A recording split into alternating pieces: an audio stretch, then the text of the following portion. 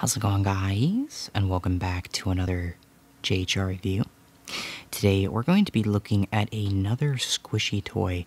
Now, a while ago I did a bit of a series on like a banana and a fruit and whatnot, but this one is actually animal shaped. If we look really close, there's something different about it. It actually has a bunch of styrofoam balls inside of there versus the kind of Orbeez style, kind of little gooey balls. And I think it's going to kind of give it a different feel, and I'm kind of excited to see this little kind of creativity they put into this. So, this is what the general packaging looks like. Then on the back, if we focus in, it says squishy toy, and I don't know how to pronounce that. Is that French? I have no idea.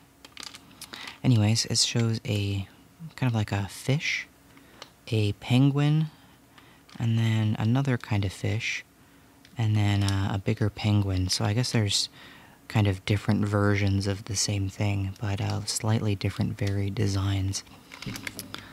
And if we focus down here, it says imported into the USA, and this is by Green Bear International, and that's a lot of the products I reviewed before are by Green Bear International. I believe it's the Dollar Tree store kind of brand of toys, and yeah, a lot of good stuff there, surprisingly.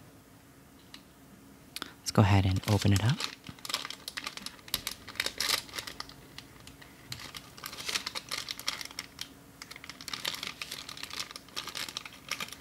Right away, we can see it looks super shiny. It's like, kind of like jiggling too. Let's go and pull it out. Ooh, that feels weird. Let's go ahead and focus in on its face. I'm trying not to laugh, but I mean, it's so derpy. Look at its mouth. It's like somebody wanted to paint a tongue, but they like just went. But I mean, it's a dollar toy, so I can't really say anything. But the derpy eyes are definitely funny. Let's go ahead and squeeze it. Oh yeah, that's weird. It kind of gives off like a... I don't know if you can hear that. Hold on. Kind of like a rubbery kind of like sound, like a like general like styrofoam noise, but in combination with the sticky outside and the kind of like, I don't know, what's the feeling or the of touching styrofoam. It kind of has like this resistant rubbery feel to it, I guess. It kind of feels like it vibrates when they rub together a little bit. The bottom right here, you can see this is where they sealed it off. Evidently, they sealed some of it into here, it looks like.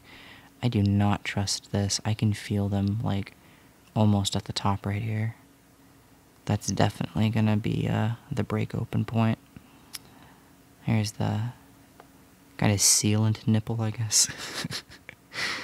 And then, let's do a stretch test and hope that all these balls don't fly out everywhere. That'd be unfortunate. Reasonably stretchy. The stretch is pretty good. You could do a little bit of a flip as well.